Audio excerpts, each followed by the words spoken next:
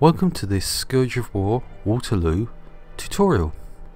Today we're going into battle, and the intention is to show you the additional commands that you have available to you during an actual battle.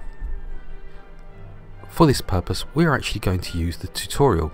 Now, because this is a tutorial, this isn't about winning the battle, it's about showing you the commands.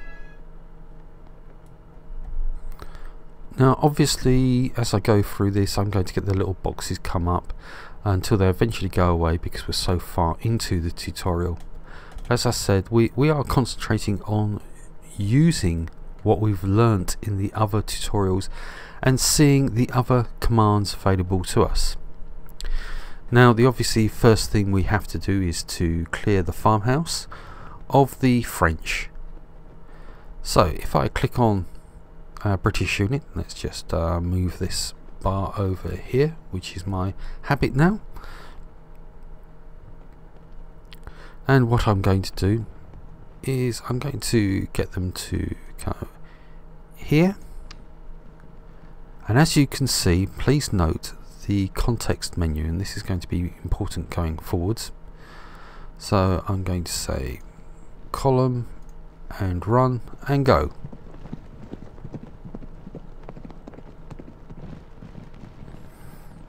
Now if you need to speed up the time it takes to do anything, you can do this by using the plus and minus on your keyboard. And this is not the number pad, this is the plus and minus below the function keys.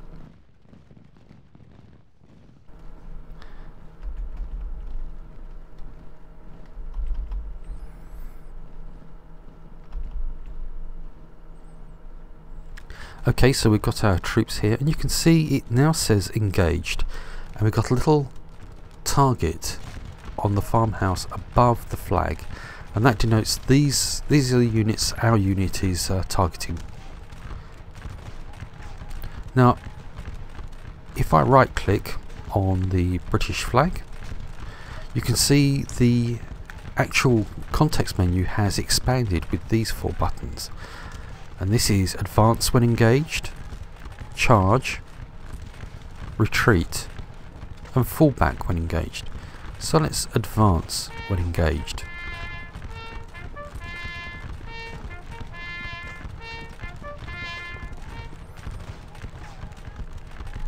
Now you can see we've got a new marker saying how far our lads are moving forwards, and you can see the line has staggered slightly as they're gradually moving forwards.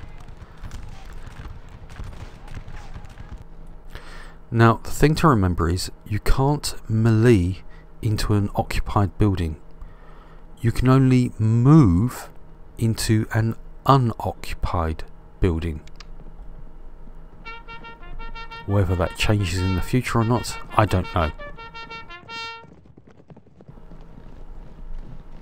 As you saw, I right clicked here on the entrance. You can do it any part of the building itself, and the flag actually appeared in the center. You don't need to right click into the center, so that's useful if you use the HITS system, headquarters in the saddle.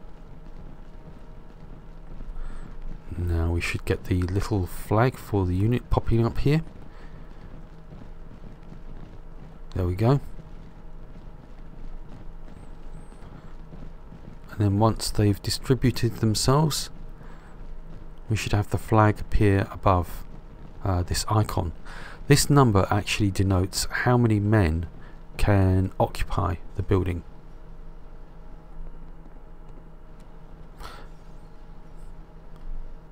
Now if you want to see the units inside a building, just click on the flags, and as you can see here we've got fort capacity, the little marker showing how full the fort is, Picton, who's our commander, and the North Gloucestershire.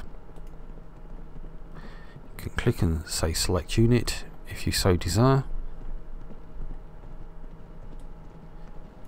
Here we have our reinforcements. And one thing to note is that got them all moving into position here. Remember, we've got our overall commander within the building. If I issue a command here,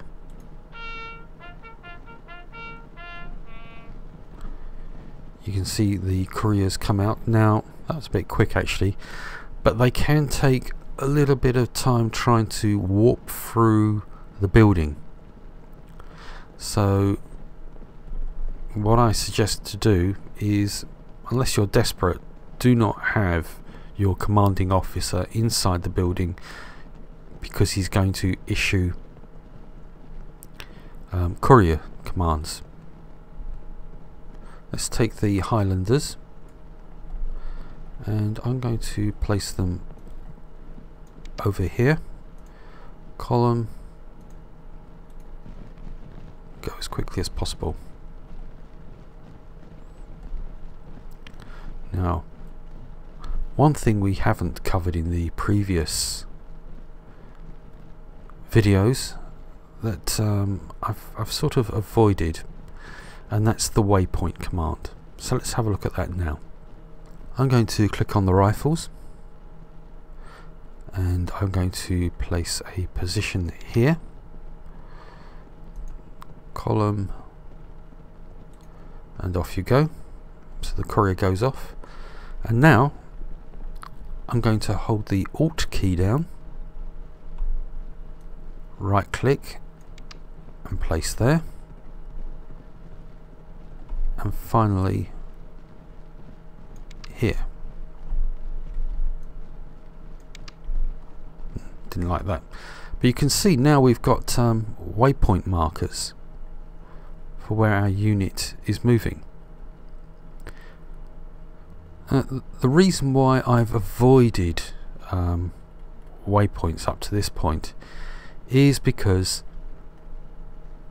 you can get them seemingly to work at this level, but in terms of the brigade commander or higher, you can't actually get them to work for the whole command. I can get him to move into position and column or line of the brigade next to him, but then when I try to do additional waypoints, it's only him that follows those waypoints. The rest of the brigade or whatever command you've got does not maneuver into position. Let's get these guys to move into line formation. Okay, so we've got the Highlanders targeting this unit of French. So if we right click on the flag, we've got our context menu with the additional commands, and I'm going to hit the advance when engaged, which we've already seen. I'm also going to issue the same one to the rifles.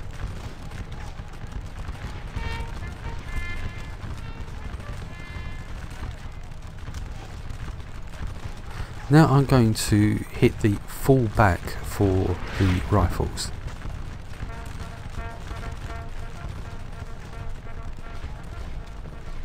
I hope my timing is going to be good on this. And for the Highlanders, I'm going to issue the retreat command. Remember, we're not trying to win the battle, we're trying to look at what the commands do. As you can see, the highlight here for the rifles is the retreat command.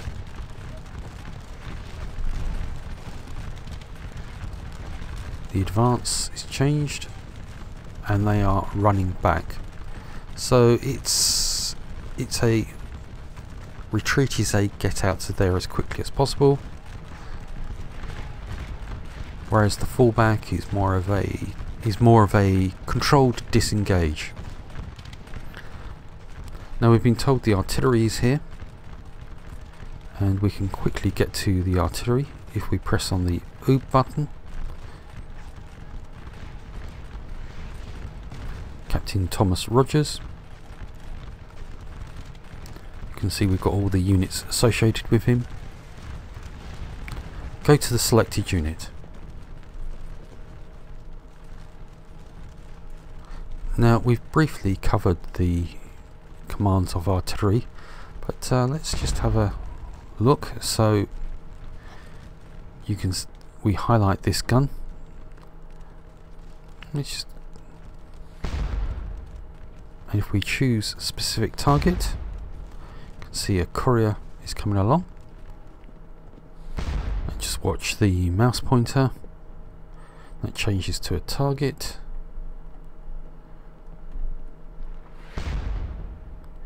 And just left click on the flag and you can see the target marker has now come up.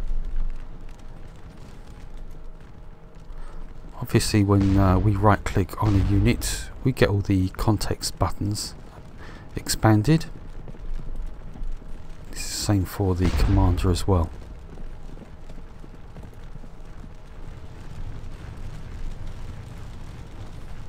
Right, so we've got our cavalry moving up into position. Let's just click on this unit here and issue the charge command. You can see we've got 3 or 4 available targets.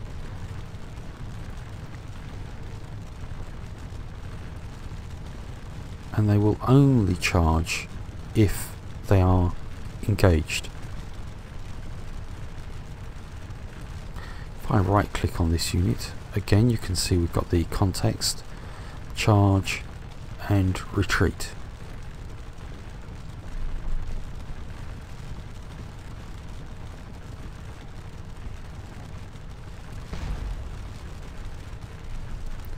Off they go.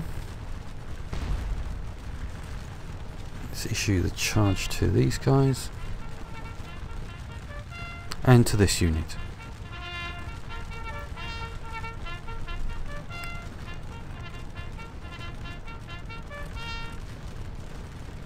You can see we are driving the French from the field.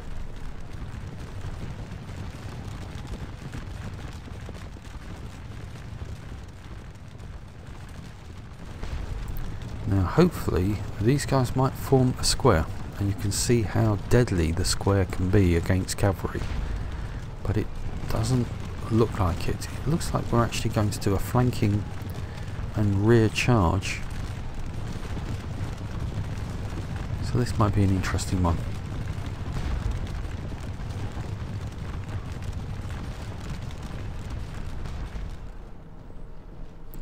You can see down here we've suffered no casualties on this unit, but we've inflicted 23 on the enemy.